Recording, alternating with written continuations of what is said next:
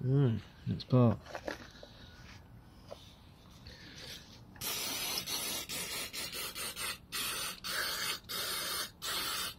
And that's one where we're just starting to clean everything away.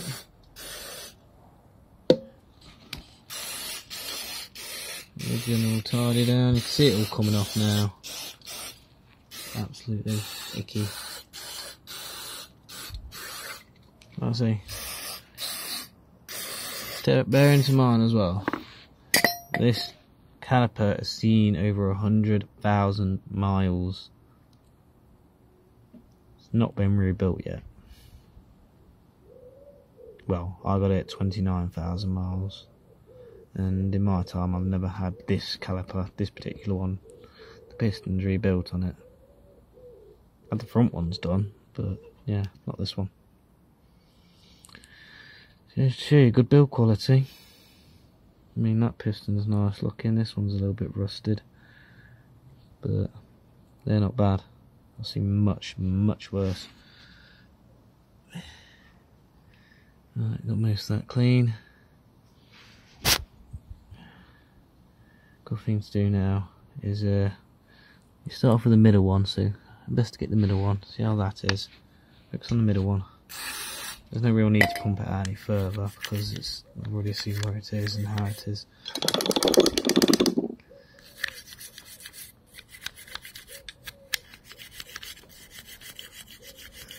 And I'm not even going to take a bit of emery cloth to that, there's just no need, that is fine.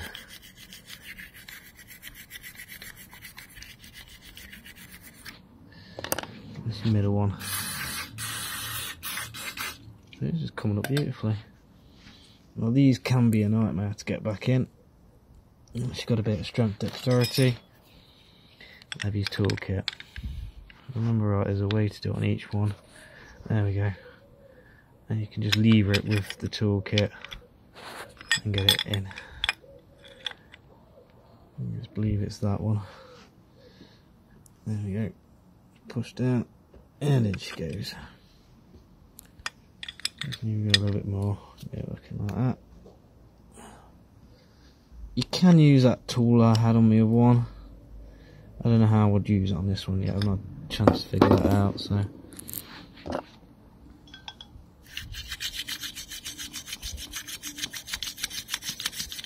As we get to the bottom one, let's get down here. Underneath. We'll pump these two out a little bit so we can give them ones a little look at and clean.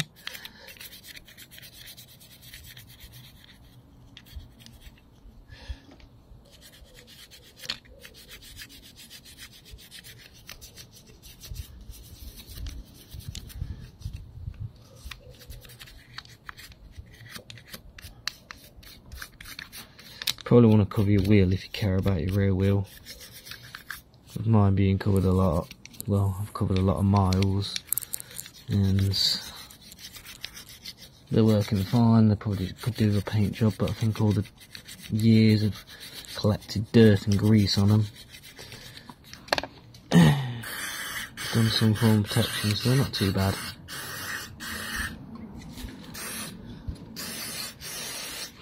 You get a bit of a rag. It'll clean down.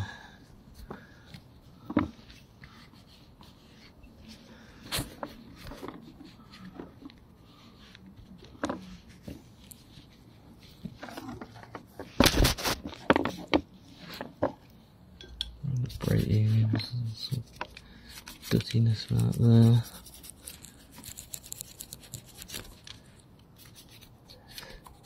A lot of people on the inception, just because something looks clean doesn't exactly work. It's not always the case.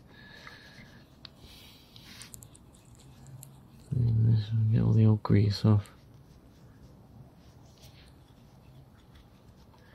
So if I didn't have the camera and I went trying to do some record, then I'd have this done a lot quicker, but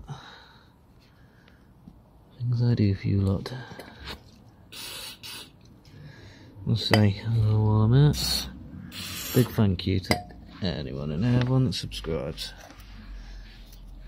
I just built this channel from scratch, and there's mainly just videos to record, so I could check back, make sure I've done my work properly, and just like an archive. So if I need to come back on a job, or I need to do another job again, then I can just look back on my videos and there's how I did it.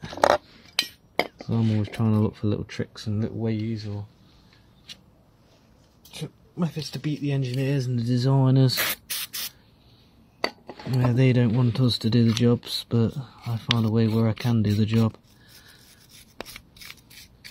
Needless to say, after owning a Honda for a long time, there's a lot of Honda shops that don't like me. Because I just come up to them, ask for certain parts or certain bits, and they're trying to get me in for work, and saying, oh, you know, you need this tool, you need that special tool, you need this plugin, you need that plugin. I'm like, nope, no I don't. Oh my god, I'll just do it myself. I don't like it.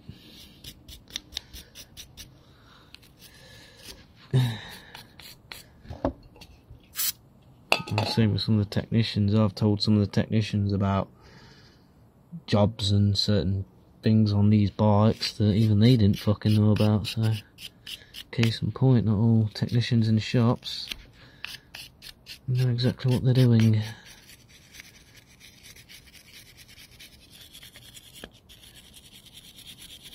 And some of them backstreet Macs are actually honest people.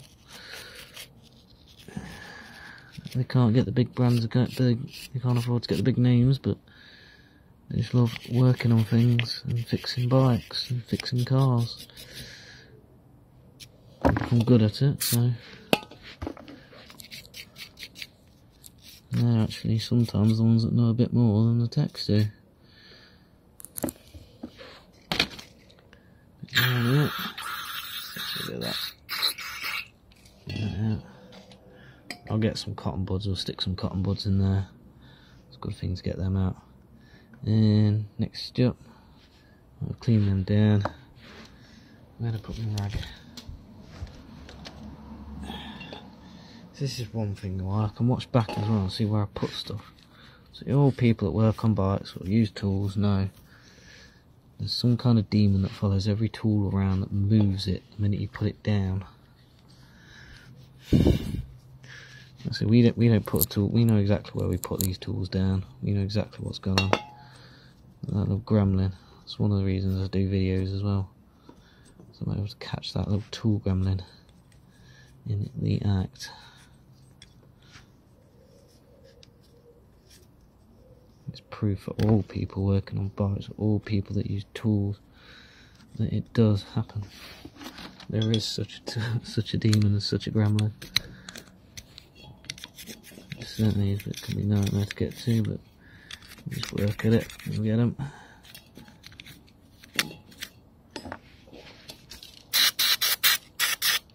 Oops, wrong stuff. Oh, Halfords, why did you... They look identical. They look identical. Back a month or two ago, they were all the same. Well, not. They all looked a little bit different, so you couldn't get it wrong. The amount of times I've been doing that just lately, because they all look identical.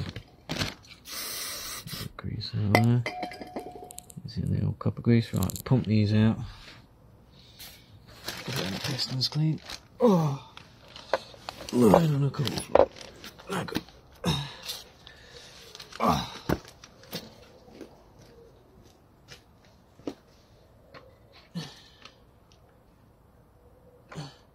I noticed as well the rear does work on the middle one as well as the front. The middle pumps all three, the front pumps one. Just trying to do it so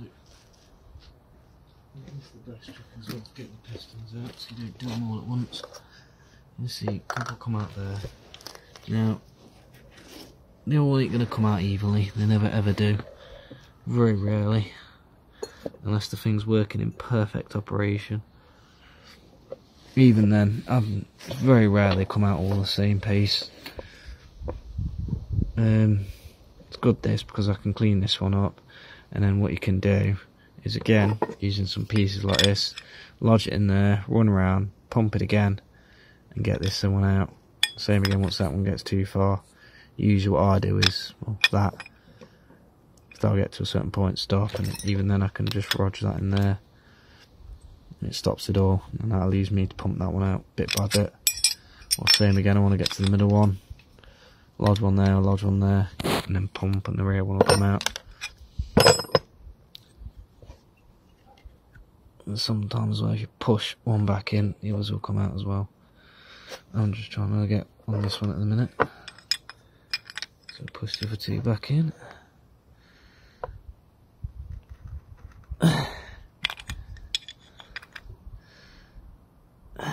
These top two ones, obviously they're slightly bigger pistons, I believe. So it's easier to get them back in. So that should be enough for now. There we go. Just so I can get to this. You can see there's a little bit around the edge. I think we can take that off, to be fair. Right bit of memory. It's WD-40.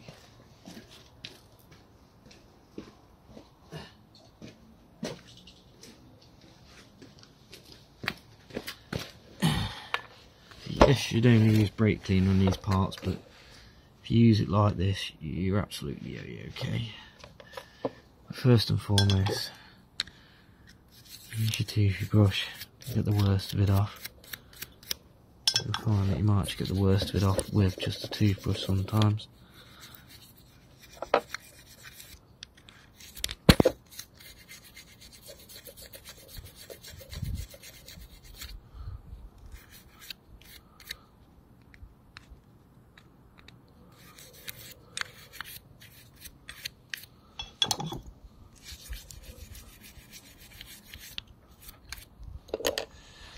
Not even WD-40, you can dip some emery in there, just lightly go at it with that, very lightly.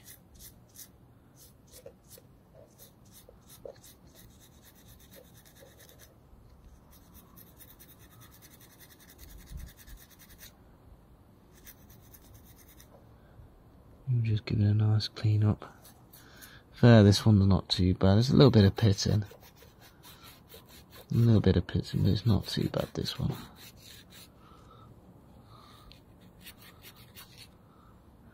You can see it all underneath. There's a way to spin these round, but it ain't too pretty. Best way. Hold a bit of emery.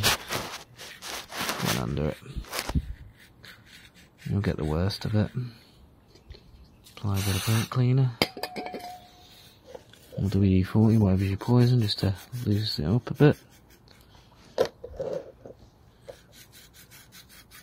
This will get the bottom of the piston.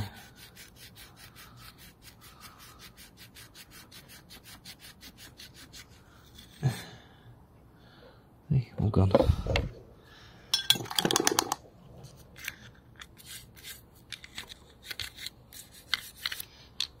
And clean up. That's easy.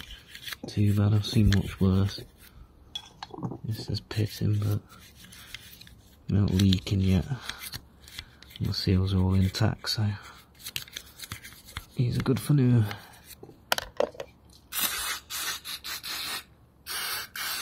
As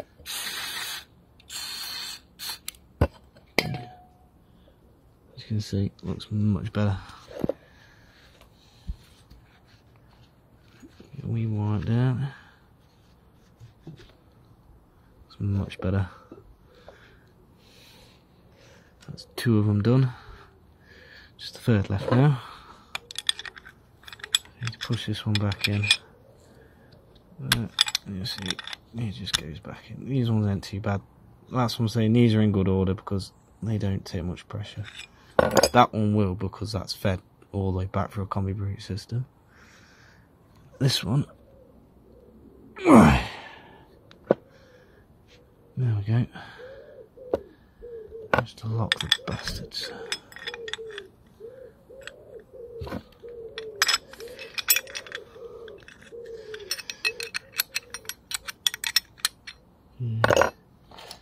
Grab whatever you can out of the toolkit.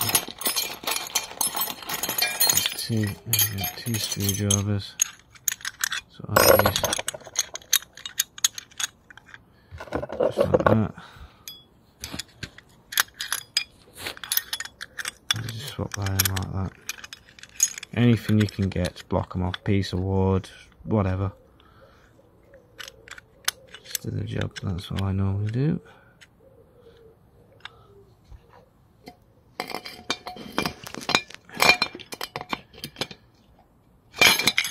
You just gotta get those supports in place. While I do that, easier said than done.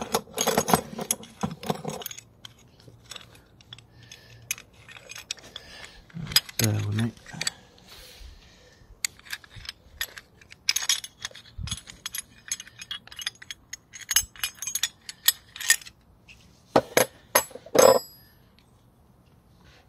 Have to reach around and do it the proper way.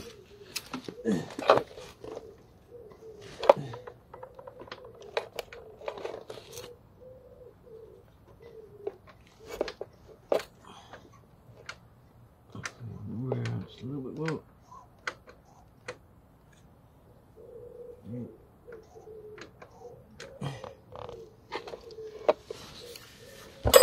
As you can see, they're coming out a bit more evenly now, just to help clean it up. It's a good way to tell how well these pistons are, depending on how well they come out. The more balanced they are, the better. But still, very rarely, they've never come out evenly. Same again now, because we're attacking that one. Bring that in.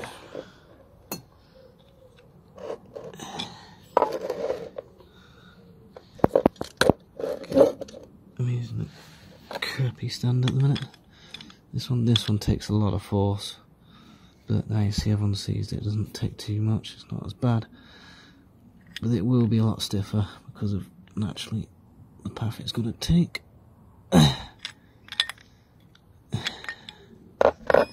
Now this one's ready to be accessed. Yeah, just a good rough clean up.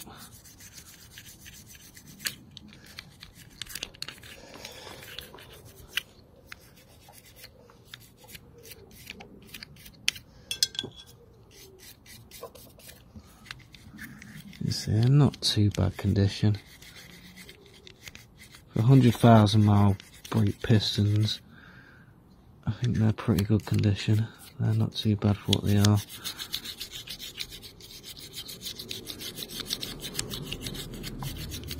I mean, looking at it, wasn't really in need of a service, to be fair, but it's always good to do it now rather than to do it when it's seized or it's too late. You see again, it's come up lovely, this one. So check its underbelly. There's a little bit there, same again. Use some of that bit in there. Get it under. There we go. Quick few goes of that will get the bottom.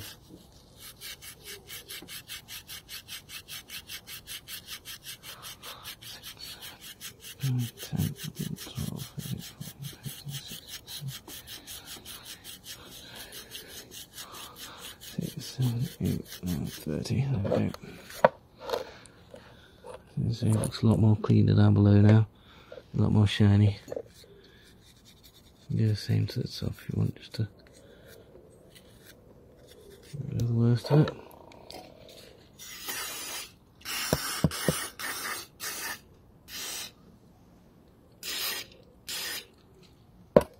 Yeah, pretty nice.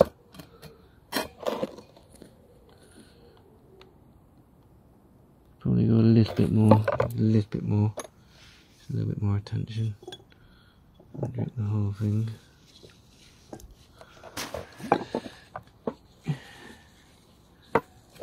More, there's just a few little bits. It's just being picky, this is. Just there.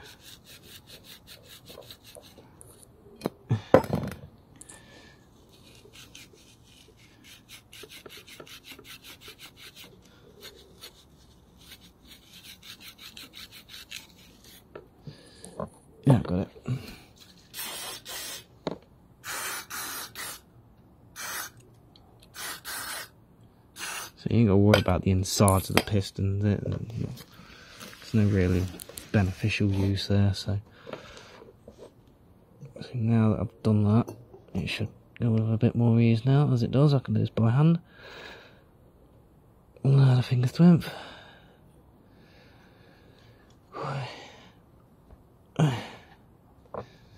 Let's get the middle one out. Yeah, man. Dried up for you now, middle. Thank God, I'm looking at it work today for the garage doors, and I'm on the ground today. The job had to be done today. Oh, it's wicked, bloody weather. I'm just glad it dried out. You're coming to the store on Thursday. Oh, thank God. I wonder what the smell was. It's only. Yeah. Neighbours. I need that to still be in a little bit. I'm just going to tap the bottom end of that piston.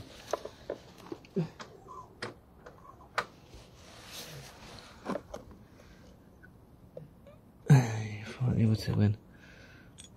And then one more pump on that. Is never get carried away pumping. If you do it too much, you'll pop these out, and then yeah, you gotta do a rebuild. And it's just the bottom I just wanted to examine on this. See if it needs any attention. So it's looking alright.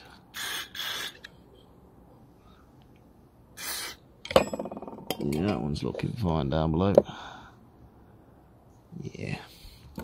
We'll give it some give it some loving anyway.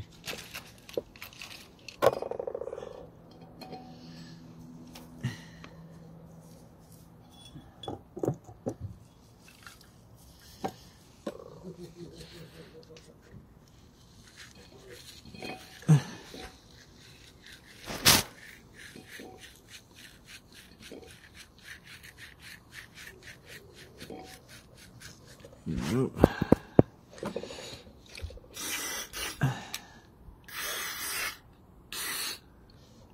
Nice clean pistons.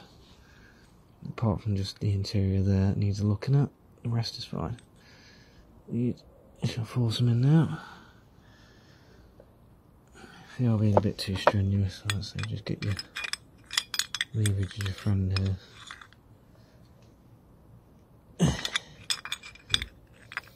The middle one's the worst to get back in. But you can do it. Just keep filling that wave of lever in it. I'll try and get them back in as far as you can.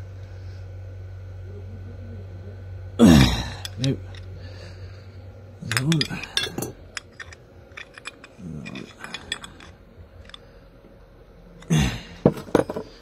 That one, there we are. They're not completely flush, but that's as far back as you need. If you're replacing the pads, it's highly advisable to get them as far back as you can, but you still want a little bit of a lip like that. So the more back you have them, the easier it is to put back in place.